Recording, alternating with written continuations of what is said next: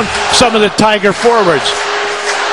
Offensive zone face-off for the Tigers being taken by Wasden. Now we got a fight breaking up, and it's J.D. Watt and Jerrid Sauer. J.D. Watt for Vancouver, number 11, and Jerrid Sauer throwing some punches. First fight for these two in this series, and obviously a spirited one.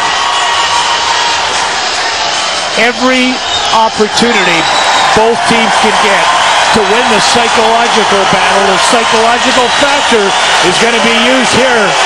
Jerrid Sauer, a local guy, one of the 3 local guys. Let's see how it started. Face-off inside the Vancouver Giant zone. They've set that up. There's no question. You know when they go at each other that quick that both these players said, let's go, let's get this thing on. Didn't matter who won the face-off at that point, did it? Bit of a moot point.